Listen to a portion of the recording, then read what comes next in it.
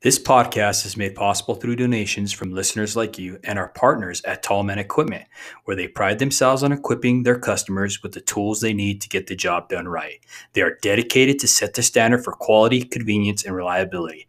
At Tallman, your opinion is important to them. Rate and review any product or tool you've used on their new website at tallmanequipment.com. Line 11 Clothing Company, making apparel for our first responders with a positive message to patriots that you can be proud of. A proceed of the cost goes to helping our foundation ignite the fire for father engagement. Give them a follow at Line11 Clothing on Instagram. And last but not least, Monzingo Knives. Each knife is created with craftsmanship that only a tradesman could provide. Find them on Instagram at Monzingo Knives and get your American-made Monzingo knife today.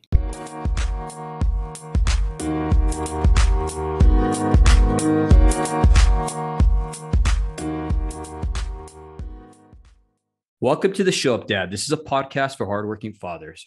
At the Show Up Dad, we recognize that fathers providing for their children is certainly important. But when men truly understand their unique role and gain the knowledge and skills to be great fathers, they can transform and impact future generations. Our guest today is none other than David Powell. David is currently an owner and partner at Southeast Lineman Training Center, a nationally recognized trade school specializing in training electrical and communications line workers. He is also a co-founder and co-creator of Woodwalkers. This documentary series shares the real-life journey of men and women searching for a meaningful and rewarding career in the electrical utility industry. David has been married to his bride, Tami Powell, for 21 years, and they have two boys, Preston, who's 18, and Hudson, who's 14. Welcome to the show, brother. Hey, thank you, David. Glad to be here. Absolutely. Can I have you open up by giving our listeners a brief history of your family of origin, if you don't mind, brother? Yeah, absolutely. So I grew up in outside of Birmingham, Alabama. Spent most of my childhood in the suburbs, Birmingham, and I think back, I have some really fond memories of those days in the neighborhood. So like we'd run free and can pretty much do whatever we want to. We all had bikes, so we'd ride around on the neighborhood, visit everybody in the neighborhood, and the friends, and we played wiffle ball just about every weekend, or football or basketball. But it was just those times where, doors were unlocked and cars were unlocked, and we'd go in each other's houses, and just, it was more like it was a true community, true family. Like all the parents knew all the kids. But that's, I was there till I was 12 years old. And then at 12, we moved from Birmingham to a town called Safford, Alabama. Safford's got a stop sign and a yellow flashing light. So it's a tiny small town outside of Selma, Alabama. And so obviously Selma in the history books is pretty popular for some, I guess, some not so great things. But I moved outside in Selma, and we had what brought us there, actually took us there, is my stepdad. My parents were divorced when I was 2. So my stepdad liked to deer hunt, and he would hunt outside of Selma, and he found a piece of property and a house and thought that this would be a good transition for us from Birmingham to Selma. And a lot of it might have been things that I didn't see, in the marriage and so forth. But he liked the idea of us being in the country. So we picked up and we were going to spend the summer out there. Just one summer is all we were going to do. And we got out there, we spent the summer, 4-wheelers and 1,700 acres to roam on, and ended up staying. I never went back to Birmingham, and I never said bye to my friends. We were gone. There were a couple of friends that I stayed in contact with, but grew up. So spent high school years, I guess, some middle and high school in Safford, and like I said, it was about 20 miles outside of Selma. And was driving when I was 13 years old, taking out deer hunters. We had cows, and horses, and chickens, and just a little bit of everything. We didn't really farm. We, again, primarily it was just for deer hunters. My dad would still drive back and forth to Birmingham. That was pretty much an everyday trek for him. And then I went to a private school there, Morgan Academy. Graduated Morgan, went to work. I went to school at Auburn University, and for me, now that I'm running a trade school wasn't even something that I was even aware of back then. It's like I figured I had two options. Number one is go to work right out of high school, doing whatever, go to college or go in the military. I never really realized there was an option for trades, but I took that path and graduated Auburn and went to work for Alabama Power Company. I was there a short time before ended up being at SLTC. Yeah, no, that's definitely an awesome path that you've grown through. I want to kind of talk to you a little bit about your relationship with your stepfather. Okay. If you can kind of expand on that, looking back, how good was it with him? Like, did he really take that role as your father to step into that role, or what do you think? Yeah. So I had two dads. I mean, I stayed in contact with my biological father as well. They were two very different individuals. So my, you've probably heard the saying, it's not where you start, where you finish. So my stepdad didn't have the best start from the standpoint of being a father. Growing up, there was, he had grown up from nothing. He had nothing when he was, growing up. He was in Birmingham, and he started working for this company called Nap Sales. It was sales, primarily like frozen foods and stuff like that, but packaged food, prepackaged foods. And he worked his way up and ended up buying the company. And so never went to college, just from hard work, and then owning his own business. But it was a tough business for him. It was, he was taking clients out all the time. So he was entertaining a lot. He was drinking a lot. And he was an alcoholic. So wasn't the best relationship early on in my childhood, and might have been the reason why we moved away to kind of create some space for us and our family. But it was a tough kind of a military type, father, had really high expectations, not really big on feelings. But I will say this, towards the later end of his life, things kind of changed. I think moving was one of the things that really helped him. He sold the company, and then we ended up working for the same company he had actually, he had not started but bought, and then ended up coming to know Jesus. So the drinking went away, the smoking went away, and really started seeing his life change. And it was a process. A lot of those things that added to the process. So at the end of his life, he's no longer with us. At the end of his life, we had a really strong relationship, cared deeply for him. But I will say for him, as far as how he taught me and what he wanted to instill in me, the older I got, the more I could see it. So, as a kid, the tough dad relationship, the father has these high expectations and kind of military style expectations, I guess, can be tough. I had a great mom. So mom was there for all the emotional needs, I guess. And, but I could start to see, as I was a father of my own, what he was trying to instill in me, what he was trying to do, how he was trying to prepare me, kind of his purpose and point of being so hard on me. He cared for me. He loved me. He wanted to make sure I was going to be successful and could take on all the challenges that life was going to throw my way. So it ended up very, very well. And with that relationship, my biological dad lived about 5 hours away from us. So I would not see him but about once a month.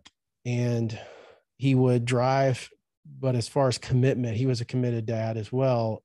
He would drive 5 hours, pick us up, drive us 5 hours back to North Georgia.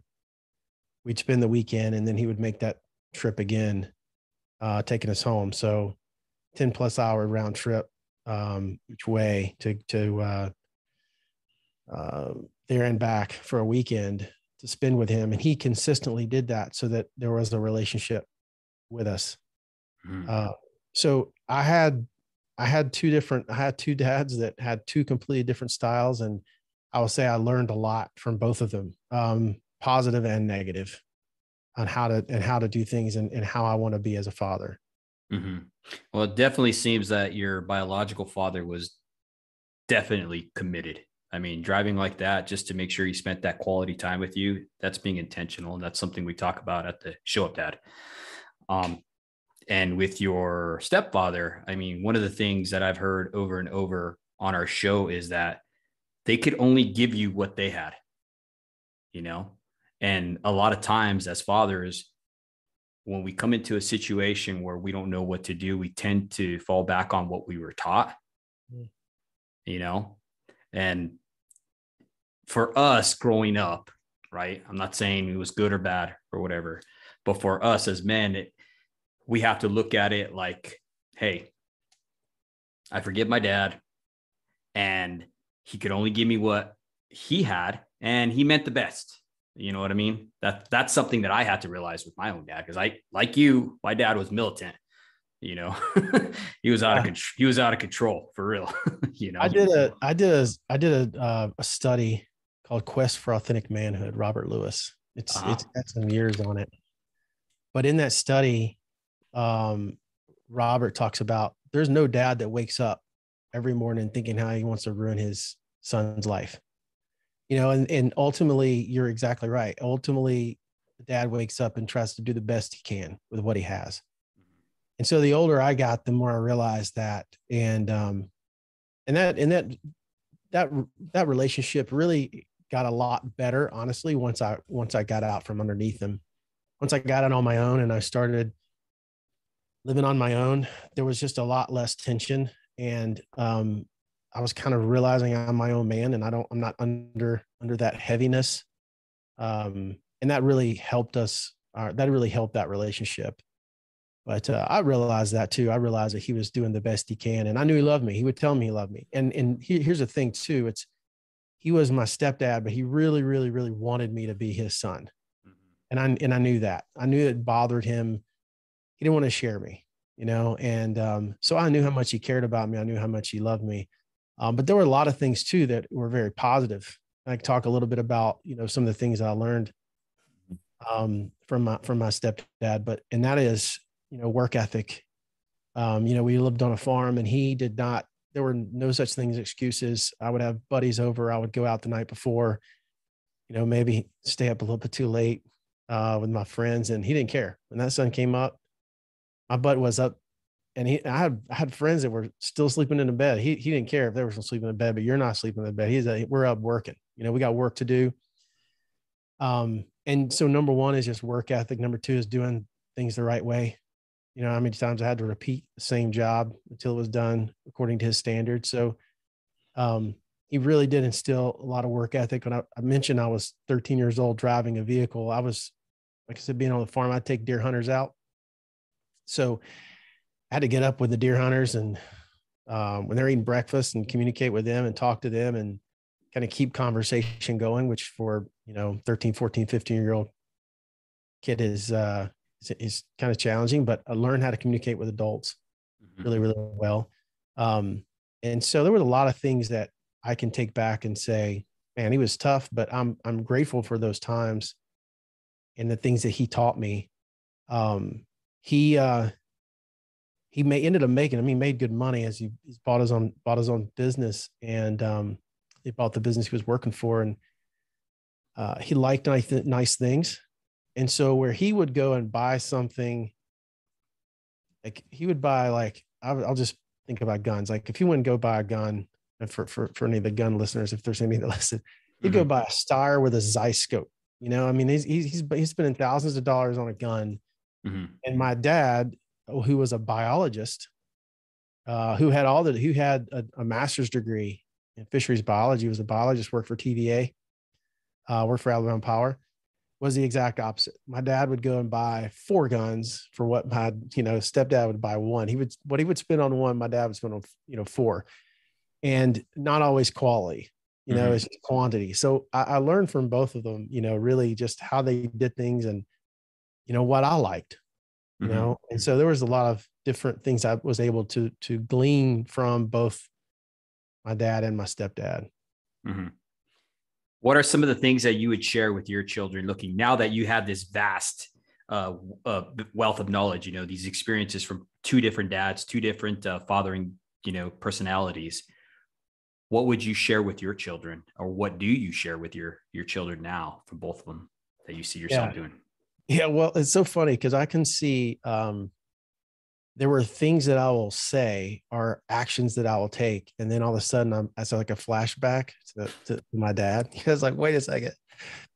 That's what Roy Sweat would have said. That's how he would have responded, or that's how Doug Powell does things. Um, so with them, I think the work ethic is really big. My stepdad, doing things the right way. They're not worth, details matter. It's a big part of what I teach my boys is the importance of details and doing things the right way. And my dad being intentional, he took those moments. I would not have a relationship with my dad had he not made the decision to make those trips, because I had no option at that point. I just had no option. I couldn't drive or anything like that, but that actually kept our relationship, strong. And as I got old enough to drive and ended up moving to Birmingham, so he was much closer to us. I ended up living with him for a little while after college. And so with that, I think being intentional with my boys, work ethic with my boys, you know, also just again how they did things, how they valued things, the importance of what they did. With my stepdad, he was very committed. I mean, he's a very committed husband. As far as he adored my mom. So I think I would want the boys that how do you treat a woman? How they treat their mom, how they're going to talk to their mom. And those are all things that, again, my stepdad, I couldn't learn from my dad because they weren't together. Yeah. Yeah, it's pretty awesome that your stepdad stepped up into that role and taught you what a man is to a wife, because that's one of the most important things we show our sons is that relationship. That's something that we're going to take forever with us. That's how you're going to treat your wife. You know what I mean? And I think that's very stellar that he was able to do that. I mean, nowadays you don't really see too many men wanting to step into that role. And I got to take my hat off to him and commend him for that. Cause those are some big shoes to fill, brother. And it sounds like he did a great job. So, with that being said, brother, thank you for sharing all that. I wanted to go into this transition, living your best life. Okay. I see that you're a coach and you truly have a heart and desire to help people out and grow people. You know what I mean? I want to read you this quote. Pat Riley, the basketball coach, said that there are only two options regarding commitment. You're either in or you're out. There's no such thing as life in between. How do you view success, David? Yeah. So I think, one thing I'll say is I think success for everyone's a little bit different. It all depends on their why. It all depends on what they're wanting in life. And I look at, and I've thought a lot about this question, do I, because for the world, what the world tells us as far as successful, a lot of times is, Instagram or Facebook posts, and the cars they drive, people drive, the things they have. And, but one of the things I learned in my own journey is that I gauge success on 4 domains. So I look across body, being, balance, and business. So, for me, if I'm to say, okay, how do I view success in my body? It's really just staying healthy and getting as many miles out of this, vessel that I can get. I always tell, I'm not a fan of weddings. I don't really like weddings because weddings are like, for the most part, people are young, naive, and they think everything's going to just work out wonderful. And there's, everything's going to be great. And it's a fairyland. That's not the end. That's not where the story ends. That's where the story begins. But I love funerals. I love funerals of people's lives that have left a mark and left an impact. And I was at a recent funeral, and I hear the story of the life of this person. And and she had lived her life so full. And I remember just sitting there going, you know what? I want to finish so strong that my body is like, it's like my vehicle, like I've driven it till the wheels have fallen off. Mm-hmm. I want to push my body so well, so hard with obviously, but I want to do it in a way that I've like maximized that potential. So I have a quote from, we talked about a little bit earlier before we started. The buddy of mine, Lance Cumming, he's a 30-year retired Navy SEAL, and he has a couple of favorite quotes, and one of them is, "It's better to burn out than fade away." Hmm. And the other is, he said, "My goal in life is to die young as late as possible." And I think just having that mindset of constantly pursuing, you know, I see myself as an athlete. I'm an athlete. I was an athlete in college, I was an athlete in high school, and I'm an athlete today. I'm, you know, going to be, I'm 44 years old, but the way I look at it is I'm going to continue to pursue something to keep, you know, put something out there it's going to constantly challenge me, because I want to be an athlete. So from a body standpoint, how do I view success is that it's just getting the most out of what God's given me. Mm-hmm. And so for being, you know, I'm a follower of Jesus Christ. And so I want to know that my life's mattered. Mm-hmm. I want to make an impact to the people that are around me. I want them to look at my life and know, and I don't have to do this at the end of my life. I hope that I can look back recently and say, hey, have I made an impact on people? Am I changing people for the better? Am I an example? Am I leading them towards Jesus? Are they seeing, you know, love in my life? Ultimately, it's to hear, well done, you know, good and faithful servant. Yep. So that's the being side. The balance side is, you know, for my wife and my boys to know that I've given them everything everything I can, that I've invested in them, that I've equipped them for Mm-hmm. life. You know, and constantly asking myself, and I asked my wife the other day, I'm like, I have to make sure that she doesn't feel second. You know, it's very easy for me to put work or put my own interest ahead of her.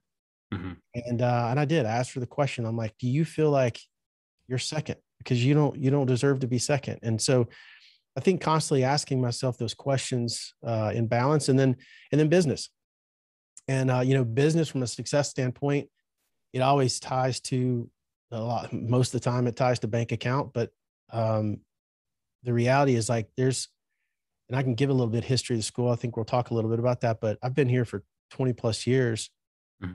And you know, when the school started, we were in a triple wide trailer and had 12 students in class. And so, you know, now we've got 4 different locations, three full campuses, 300 students a class. And at different times, there's been moments where I thought, well, I've made it, you know, it's successful. But then there's always somebody ahead of you. There's always somebody behind you, you know? And so it really boils down, if I had to like sum it up, it's really just knowing that I've grown, and that I've given it everything I can, and that I have, Mm-hmm. that I haven't settled. And I don't think it's something like, hey, I'm successful, I've reached the top of the mountain and it's done. Mm-hmm. You know, it's like, I just don't think you ever stop. There's no finish line. You've heard that. There's no finish line in life. You know, it's like you just keep going, you know? So I think as long as you can look across those 4 domains and check yourself and ask yourself the serious question, you know, like, are you really doing good in those areas? And that's what I do. Mm-hmm. David Goggins, he has a book called Can't Hurt Me. You don't know if you've read the book or heard of the book, but Mm-hmm. David Goggins, a former SEAL, and he calls this thing the accountability mirror. And he goes, you got to look in the mirror. And I've heard another guy talk about it. He goes, strip down naked. You want to check your body, strip down naked, go look at yourself naked in the mirror, and then tell me what you see. You know, it's like, are you happy?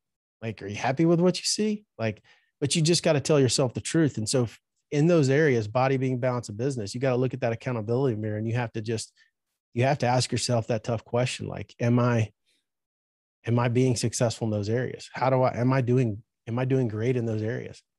So that's just daily a part of my life, you know. Mm-hmm. But it's not a hey, I've reached the top and now I'm successful and now I can rest and relax and enjoy my life, eat, drink, and Mm-hmm. be merry. That's just not how I roll. So Yeah. No, and I agree with you on each and every one of those points. Those are awesome that you shared that with us. I took a bunch of notes on that. And you're absolutely right. We can't let these challenges that we overcome be the pinnacle of our career. yeah, You know what I mean? Because if we do that, then we get comfortable. And I don't know how many guys I've had in here say the same thing. They got comfortable in the marriage, they got comfortable at the job, and then an accident happened. You know what I mean? And Terry Crews, I think, says it best. He had this one interview where he was talking about, he's like, if I'm comfortable, I'm scared. He's like, you don't want to be comfortable, because if you're comfortable, you're not growing and something right. bad is going to happen. You know what I mean? You got to get used to that change. Change is growth. Change requires pain, and one of the things they taught us in the military was pain is weakness leaving your body. That's right. And it sucks, but sometimes you just got to pay that man. And that's one of the things. And, part of what I did, part of the lessons I've learned, I had one of my team members just was asking me even before this call, they're asking me about leadership and how you've learned what you've learned. And, part of my journey was I'm not a veteran. I never spent time in the military. So, but for some crazy reason at 30 something years old, I decided I wanted to go test myself. Mm-hmm. I surrounded myself with former SEALs and went through a civilian training course because I wanted to learn. And there were things they taught me there that will forever be with me. And just the value of that leadership and that understanding that pain is weakness leaving the body. I mean, that's Mm-hmm. you almost have to want to be uncomfortable, embrace Mm-hmm. the suck, all those things. Those aren't just military terms. Those are life terms. Like if you think about that in every aspect of your life, success will follow.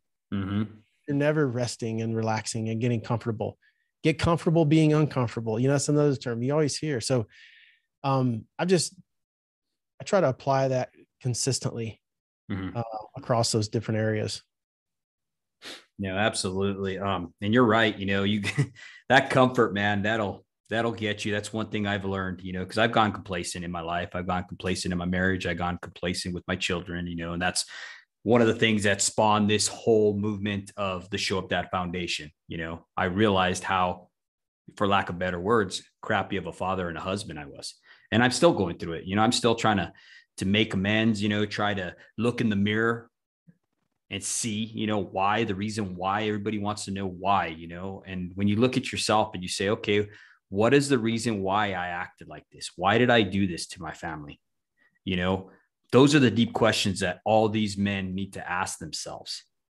And it's freedom, brother. It is. It's freedom. Once you get, it's going to hurt and it's going to be painful, but there's so much freedom to it. When you take ownership, like Jocko always talks about, he's always talking about ownership, and once you start taking ownership for what you did, for what you caused, not saying necessarily that the other person is, everybody has a choice and they're going to do what they're going to do, but how did you contribute to it? That's freedom. It is freedom. You're exactly right. I mean, realizing that if that you have to take responsibility for everything. A friend of mine had a quote, no matter where you are in life, you've made an appointment to be there. Mm-hmm. I think taking ownership, even if it's 0.01% of that, from a relationship I had, my in-laws got divorced, was probably one of the toughest times in my life because we were so close to my in-laws. And, it was a moment where my mother-in-law did not like me. And I don't know why. She didn't like, she just was having a tough time because I would not just turn my back on my father-in-law. It was his fault. No doubt, 100%. But I told her, I was like, until you take responsibility for whatever that may be, 0.01% of that responsibility, until you do, you're going to have bitterness and resentment. And you know what? It owns you. You don't own it. So Mm. until you take responsibility, it owns you. You don't own it. And it does. It sucks and it's tough to do it. And sometimes it's not fair. But when you own it, when you take responsibility, that's when you can control it. That's when things start to change. Mm. No, I like that. I really like that. Um, After we talked about success and stuff like that, and your pillars and everything you talked about, and how there's different levels of success for people, I always try to talk about significance, because for me, I live the life of success. I want to be significant. I want to leave that mark. How do you view significance in your life? Yeah, I think that's been a journey. Mm-hmm. Um, I think starting out, I always view significance from other people. I want to get it from I want to feel significant because I want other people to think of me in a certain way. My family, my dads, my friends.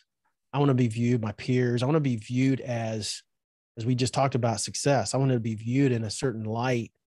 And because of that, that makes me significant. Mm. But as I've matured and aged, the thing is, I have to remind myself, and I certainly don't think this all the time, because that's a still struggle. That's something that I constantly, I don't know that I'll ever, and hopefully I will. Hopefully one day I won't struggle with that. But I think I know I still struggle with finding significance. But what I remind myself is Ephesians 2:10. Mm. For we are his workmanship, created in Christ Jesus for good works, which God prepared beforehand that we should walk in them. And my only true significance can come from my Heavenly Father. And if I'm searching for it for myself, if I'm searching for it through somebody else, I'm always going to end up empty. Yes. And that's a daily reminder. It's not like, hey, once I read the verse and I, memorize it or do a Bible study on it, that all of a sudden I feel significant. For me, that's not the case. That's a daily reminder that, you know what, I'm significant because he says I am. I like that. A guy I used to follow and try to surround myself with, his name's Steve Weatherford, Super Bowl champion. He always has this great quote, and it's that when you know whose you are, you'll know who you are. And that is so truthful, brother. I mean, once you realize your worth and how precious you are to God, then you'll really stop chasing after. I mean, because a lot of times, and I want to tie this back in here, a lot of times the stuff that we didn't get from our father, the attaboy that we're always searching for and stuff like that, that leaves us with this void, this hole in ourselves, right? To where we're consistently seeking that from someone else, whether it be a job, whether it be whatever, and we're constantly trying to fill that void. A lot of men, it's porn, it's smoking, it's drinking and stuff like that, right? And those are whole deeper issues that I don't want to really get into, but needless to say, we have that void. And when you really let God fill that void for you, man, you're going to stop all those things. You're going to start seeing how wonderful you truly are, and stop viewing yourself through the lens of the world. Absolutely. Talking about all this, brother, I wanted to ask you, how did you balance like your success in home life? Like, can you help our listeners? Because you're a successful man. You know what I mean? So how did you balance that within your home? Because that's hard for a lot of people, especially tradesmen. Yeah, absolutely. Well, as I mentioned before, the body being balanced in business scenario, that's not my creation. So Mm-hmm. Mm-hmm. that was something that I went through a program called the Warriors Way that taught me that system. But Mm-hmm. prior to that, I would say that I've always had a solid foundation in my faith. So I look back even at college years can sometimes, and I wavered for sure, but growing up, in Birmingham and even in Selma, I was always in church to some extent, maybe not a lot, but I was always in church to some extent. And then went to college and drifted, but found myself back wanting to grow in my relationship with Jesus. I didn't know that. To me, it was like the church was checking the box, and all the time I had spent, no one had ever really told me that, no, this is a relationship thing. Like, this is why you do this. This is why you read the word and spend time in prayer. Like, you don't just do it so you can check a box or memorize scripture or feel good about yourself. Like, there's a relationship that happens because of that. And it was college before I really figured that out. And from that was the foundation that I realized would really determine a lot of the choices I would make. So I believe that that's what led me to Southeast Lineman Training Center. It's what led me to Birmingham to work for Alabama Power. And how do I balance that being the thing that matters most to me? I feel like my heart was always open to what God was leading me to do. So I didn't have it all figured out. I mean, the good thing about it is I did want to be around my family as much as possible. I didn't have to travel a lot. When we came up here, I'm working at a small business that's really, we're at the bottom of the barrel trying to make payroll. I mean, at the end of the day, like, I could share more about that, but the reality is, like, I had no clue. I mean, what I was doing when I made this decision to come up here. But I did, and it was a lot of faith to do that. And but I wasn't traveling. I wasn't on the road. I was home every night. So, but there still was a commitment that, what, I'm going to be, when I'm at work, I'm going to be here and I'm going to work. But I still have an obligation to be with my family. I still have an obligation to myself. And so there really wasn't a formula that was, that I can say, hey, I had it all figured out. It just so happened that I think faith being really the core and the foundation for me led me to make those decisions for my life. So when we have students here that graduate and go on to take jobs and listen, they can go a lot of different paths. I would say those that have a faith and they feel like, hey, these are non-negotiables for me. That's going to direct the decisions they make. Are they going to be willing? Are they wanting to just go back to their hometown, or are they willing to relocate, or what is that career path going to look like? And is that going to mean I'm going to be traveling on the road all the time? Or does that mean I'm going to be home at night? And so for me, it's like faith had to be the thing that kind of directed that path and kept that balance. And now it's easy for me to do that but as it's gotten busier, so the challenge is different. The challenge early on was different than the challenges now having kids and now trying to stay in good shape and still invest in my relationship with my wife and not let that drift apart, because that's what happens. You get very comfortable in a marriage and your kids come into the mix, and then all of a sudden now kids leave and then the relationship is gone. And I remember when I was, a very wise man, a mentor of mine, used to tell me, just make sure you don't grow apart. And I'm thinking, I'm not going to grow apart. I love this woman. Like, we're in love. I mean, I was 20 years old. We're on course. That's why I don't like, we're in love. Nothing's ever going to happen. Well, I look at marriage like it's like a construction zone. It's like a constant construction happening and building and growing. And you can't just, it doesn't just like, you can't ever coast. There's always work that has to be done. And people say, well, I don't love this person anymore. You chose not to love that person. Love is a choice. Yes. We choose to love every single day. So I'm giving you the long answer, I guess, from how I balance that commitment. But number one, I'll just sum it up being that my faith was critical in that decision-making process. And I wasn't willing to compromise some certain things in my life for others. But a lot of what directed that path was my relationship with the Lord. So your faith in Jesus Christ is what guided your moral compass to make the decisions, right? Yep. That were beneficial for your family, which caused you to be balanced. And I agree with you 100%. Even warriors of old, samurais and stuff like that, all had a balance. That's why they did origami. You know what I mean? They had to find a balance. and whether it be spiritual, whatever. For you, it was Jesus Christ. For me, it was Jesus Christ. And for our listeners, hopefully they'll receive Jesus Christ as their Lord and Savior too. You know what I mean? But nevertheless, it's that balance. And you hit the nail right on the head with that, brother. I wanted to ask you, you talked about how different stages in your life, different challenges came, right? How did your family support the decisions you made?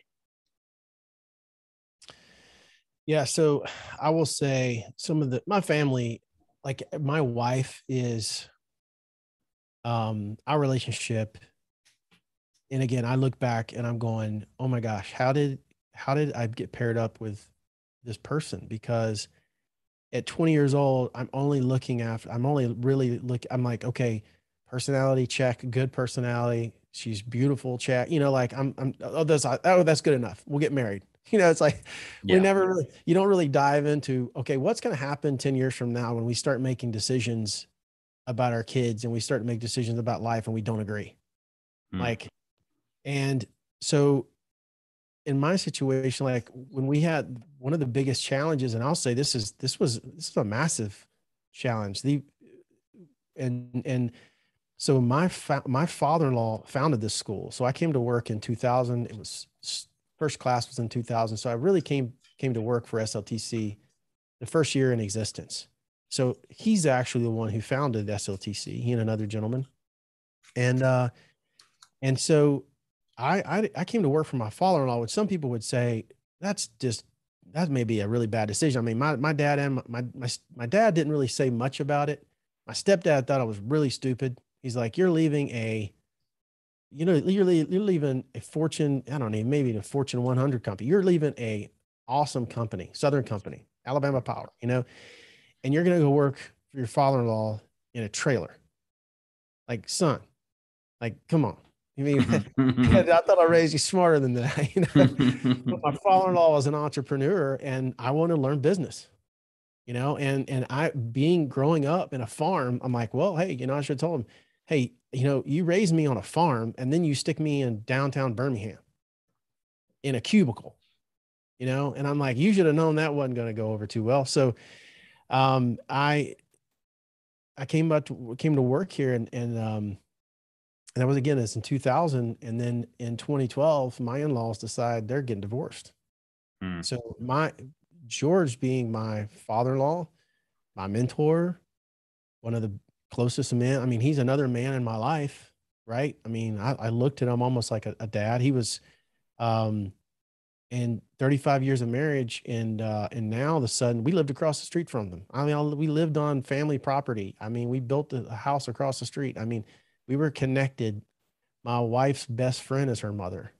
So when this happened, you want to talk about the family dynamic. I mean, he's on the board at a church and, we're very involved. It was a nightmare. And how did my wife handle this? My wife and I, we talked about it and we had to be on the same page. It could have caused a disaster in our own marriage if we didn't agree. And I think what it came down to is, number one, is that just by the grace of God that we saw things the same, that she was supportive of me. And I say this all the time too. It's her faith too. Like, I don't know how, when you think about marriage and the challenges that are in marriage, you take Jesus out of it.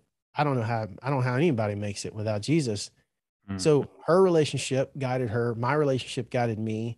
And we had trusted each other to do what we felt like was best for each other. And she supported me and I supported my father-in-law. And I didn't support what he did, but I supported him. I was there for him. I was still working with him.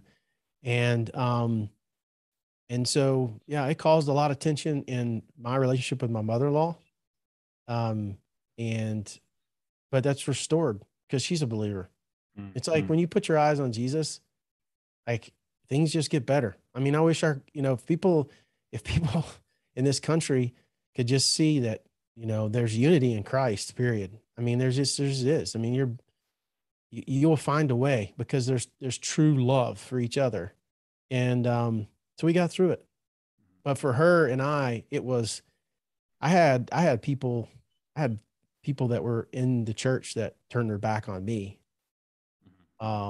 because they didn't agree with what I was doing. Just loving my father-in-law through the process. And I turned to my family, um, who was not directly involved. Obviously, my family we're not here. They're outside of Birmingham, and I would talk to them, and I would just say, "Hey, am I doing the right thing? You know, I mean, I'm struggling here." Um, and so that led me, honestly, um, it led me to SEALFIT, led me to Wake Up Warrior, led me in a lot of different ways where it forced me to grow. So we talk about those challenges and those trials and those circumstances that we don't like, but I look back on it, and I don't look back on it and regret it.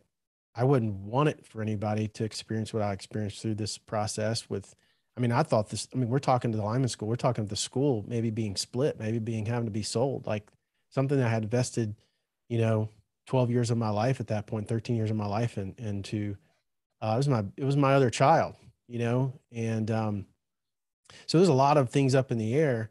And you know what? My wife she was supportive. She was there with me, and I'm not saying we 100% agreed all the time, but I think really her willingness to be in the Word and to listen to the Holy Spirit in her life and mine, it kept us together, kept us supportive of each other, and also communication too. I mean, without that ground of good open communication where she could come to you with her stresses and you can come to her and realize that there's actual mutual respect and trust between each other to share these things that are bothering each other. I think that played a major part with you guys as well and helped you guys out with your guys' issues that you guys saw together and overcame. Yeah, well, trust is everything, because if that trust wasn't there, I'd had nothing to draw from. Yep. So if I'd have burned that trust bridge in the past, this would have been a disaster, because she wouldn't believe me. So it's so easy, we talk about trust. It's so easy. It takes so long to gain, so easy to lose. Yeah. There's a great quote that Jimmy Evans always says, and he's a pastor, and he says that trust is earned in drops and lost in buckets. And it's so true. Yes. I want to transition into SELTC, okay, which is the Southeastern Lineman Training Center. You've been talking about that a lot. Not being a lineman, and I kind of got the gist that your father-in-law might have been a lineman. Can you share how did you recognize the need for this type of schooling, and how did that all take place? You know what I mean? Just kind of wondering. Yeah, I know a lot of people do. And so what's crazy is my father-in-law was not a lineman. Oh. He was an entrepreneur. And so he had a business in Florida. He was a produce broker. So he would sell by the tractor trailer loads.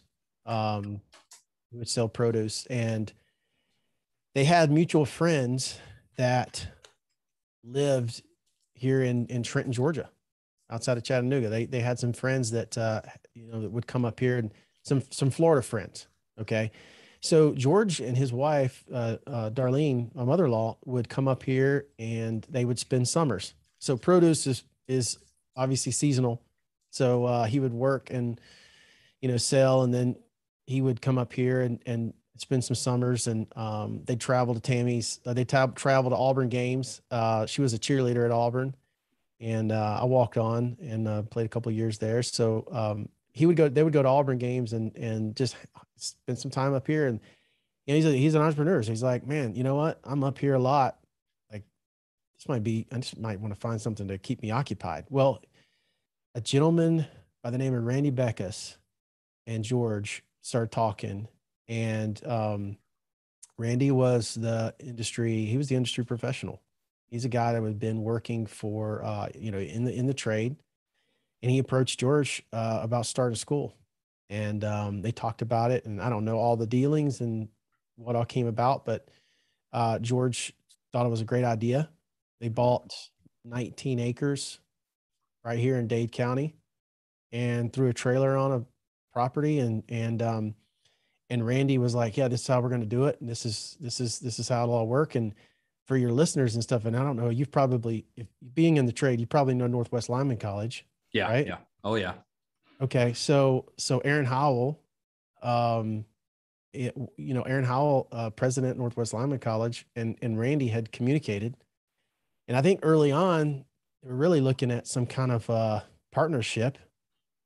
And I met Aaron in Alabama at the Alabama Power corporate headquarters in Birmingham, because Randy brought him down, and met Aaron there. And then we actually, when I came to work in November 2000, we communicate with Northwest. So we would talk to Northwest on a fairly regular basis. Maybe it was once a week, maybe once every couple of weeks. And then it got to the point where we realized we were kind of going our own ways. Um, and we didn't even see ourselves so much as competition back then, because I mean, we were training like 12 people a class. I think they had maybe 50, 60 a class. They're all the way in Idaho. We're all the way here in North Georgia. But just busyness and life and maybe different philosophies. I don't know.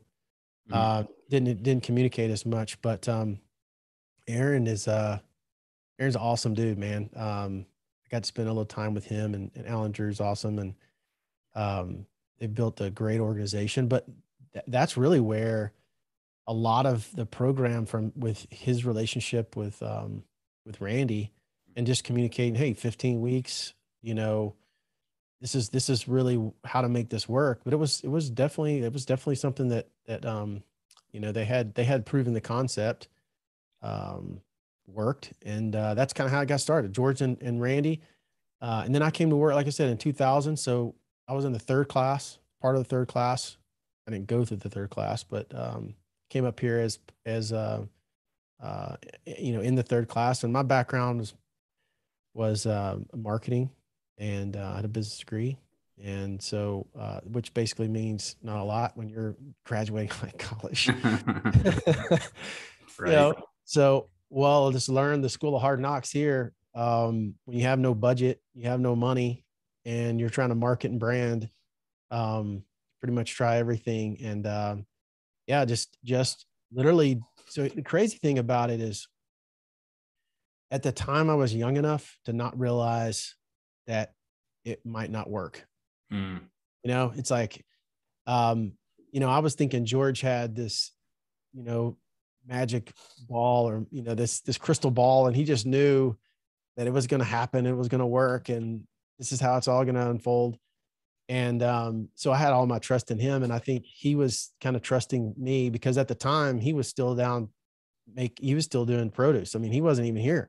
It was me and Randy here, in the business. And our Dale Gaddis, which was another one of our instructors, and it was just us up here. I mean, that was it. So I was doing basically marketing, recruiting, and any kind of financial aid, and really just hustling to try to get guys in the seats, man. That was my job. Like, get them in the seats, find a way to get them here. And we didn't have a receptionist. I was a receptionist, so it's like I was doing anything in the office.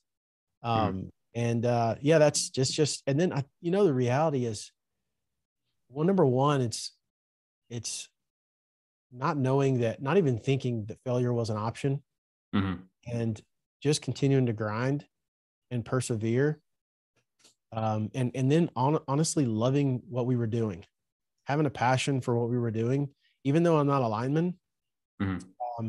You talked about me being kind of like, I mean, I want to improve people's lives. I see myself as a coach and a mentor, and a motivator, teacher. So for me, I look at it and I go, then this is equipping people for a great opportunity, for a great career.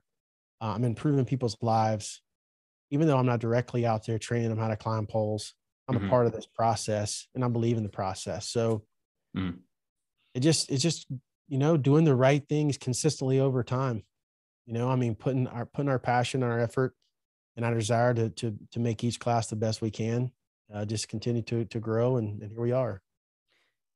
Dave, I wanted to ask you, do you feel that the students that come into this program, Do you feel that they're fully aware of the sacrifices that they're going to be make to be a part of this rewarding career? I mean, So do they? I mean, we do our best to let them know what the expectations are. You mm-hmm, know, I mean, this is what it's going to be like. I mean, all of our trainers are journeyman line workers. You know, they've been doing this, some of them, 30 years. So we don't sugarcoat it. I mean, that's the thing. Like, even mm-hmm, even even though they're talking to the girls on the phone, I mean, we are not telling them that it's all going to be sunshine and rainbows and unicorns and all this great stuff. Like, it's going to be tough, and we're going to train in tough elements and situations. And if you're not willing to travel or relocate, you're going to miss. We tell them you're going to miss birthdays. You're going to miss Christmas. You're going to miss Thanksgiving. Like, this is the reality of this career.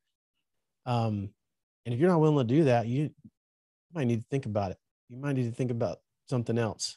mm-hmm, And so I know it comes from, I know that's our instructors, and intent is to make sure they're prepared for this type mm-hmm. of career. But as well as I do, you're 18 years old, you're 19, you're 20 years old, and 85% of our students are not married.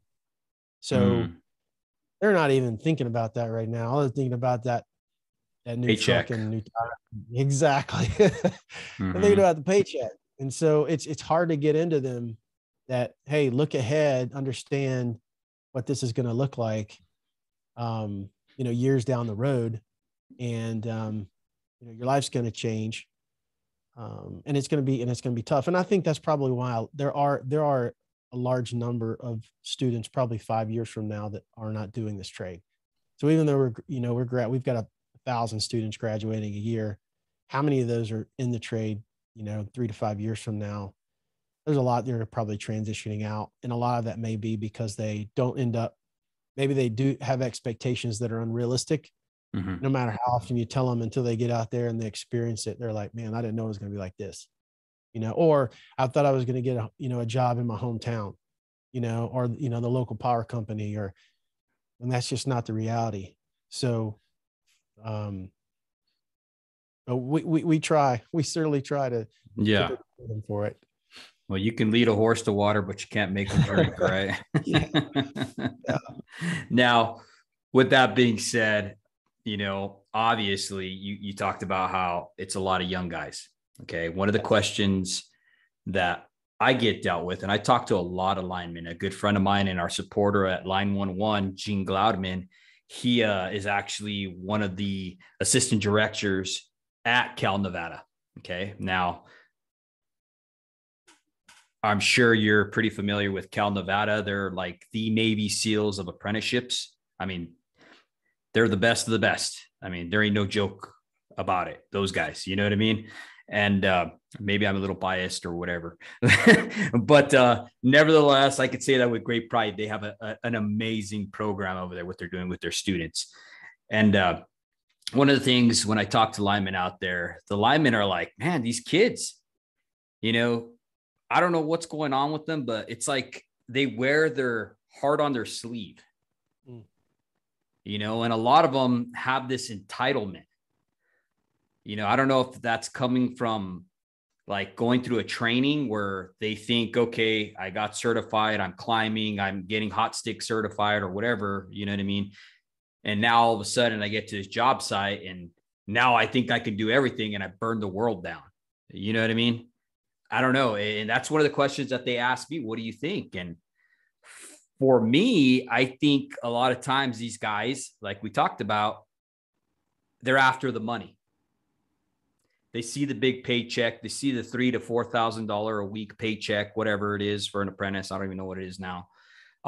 And they see that, and that's all they care about. One of my line daddies always would tell me, don't worry about the money, Davey. It'll come. Try to learn as much as possible. Right. What do you think about that? Yeah, I will tell you this: in 20 plus years of being here, Mm-hmm. the students have changed. The culture's changed. Let's face it. I mean, Yeah. I don't think it's We've told them and again, I'll go back to even our relationship, even back with, we would, communicate with Northwest Lineman a lot. It was the same problems. It's funny. We can sit down and sit in a room and talk about like their issues and our issues, and they're all the same. It's the same things. They battle with the same things we do with the students coming in. And we would always talk about, guys, be humble. Mm. Go into the job site, be humble, find value, create value for yourself. You're going in there, you don't act like you know everything. You don't know anything. I mean, again, it's the instructors we have here.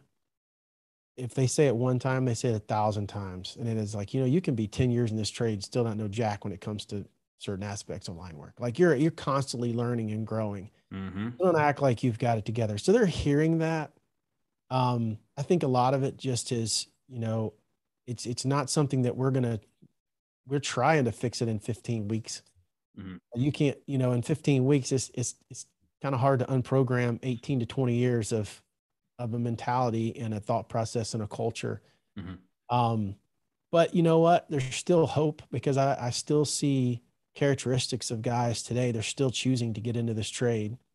They're still choosing to do this kind of work. Mm-hmm. But it is a little challenging, because how hard we could be on the guys, the tough love that we could give them 10 years ago, you can't give the same tough love today. No. It's not the same. It's not received the same. But we also see that it's very important for us that when a student graduates SLTC, they can't just know the work. There has to be intangibles that they have. Mm-hmm. There has to be those things that allow them to be an asset to that crew, and it's the soft skills that you don't hear about. I mean, we want them to, again, show up, be there on time, do what you're told, be safe. Like, details matter. Just having the ability is great, but there's so much more than that comes with, being here. And so we do feel obligated. We do feel like it's our responsibility and being good stewards in that 15 weeks to do our part and try to train up as best we can. It's not just, hey, can we check a box and can you do all these things? And then we're going to send you out there to the industry. Mm-hmm. That's not it. I mean, there are so many things we're trying to instill in these guys in 15 weeks, much more beyond that. Mm-hmm. Do the skill, that's fine. But how are you going to be when you're on that crew? How well are you going to be received on that crew? It's really critical, because a lot of these guys, again, the instructors, they know who they would want to work for or Mm-hmm. work with. Like if this was an apprentice on my crew, I mean, we give them that ability. So we have what we call a behavior assessment. We have a point system, and instructors can terminate students, not just based on grades, but based on points, based on failure to advance, failure to progress. Could be attitude, could be, safety, could be a number of different things, leadership. And those instructors, we make sure that I'm like, listen, this is your guy. Like he's leaving here and he's your guy. Like he came here, and 15 weeks later, he's leaving here. And yeah, he's an SLTC graduate, but guess what? He's a graduate of your group, which means he's wearing your brand on him. Mm. Now, if you're not willing to put him out there and say, you know what, and vouch for him to say, this is a guy that I would want on my crew. This is a girl that I would want on my crew. Then why did you not have the hard conversation? And it's not a perfect system.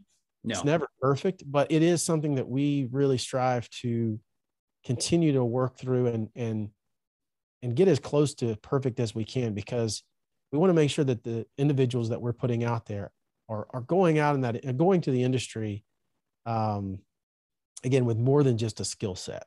Yeah.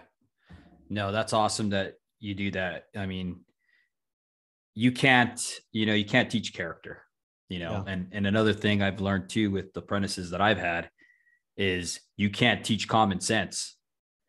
You know what I mean? And just because you want the paycheck, because you want the title, doesn't necessarily mean that this career is for you. I don't know how many apprentices I've met it's like, dude, just go away. You know what I mean? Just go away. This isn't for you. You've been thrown out 3 or 4 times and they got it in their head. No, I can do this. I can do this. You know what I mean? And it's like the world needs ditch diggers too, and not to be mean or anything like that, but there's this job isn't for everybody, but it's good to see that you guys are trying to raise men, Yeah. and you talked about mentorship and stuff like that. It seems like at Southwest or Southeast Lineman Training Center, that's what you guys are trying to do. You're trying to give them more than just skills. You're doing life skills, so I just want to thank you, brother Dave, for coming on here, brother. I mean, it was such an honor to have you on here, dude. You're such a solid dude, and I look forward to talking to you more and just picking your brain a little bit about what you guys do and stuff. And I appreciate you. I really do. How can people get a hold of you? Can you share with our audience if they want to find you? Yeah. So, I mean, you want to find me, obviously lineworker.com is our website for Southeast Lineman Training Center. I think Instagram, Facebook, it's all, I think, David V. Powell. So you can look me up there. Yeah. So I'm open to any questions or comments or conversations, and I appreciate you having me on, David. This is awesome. Love what you're doing, and totally believe 100% in what you're doing. And a lot of men need this. Our next generation of kids need this. They need fathers to be present and be around, and so I'm looking forward to a continued relationship for sure. All right on, David. God bless, brother. Thank you. Yes, sir.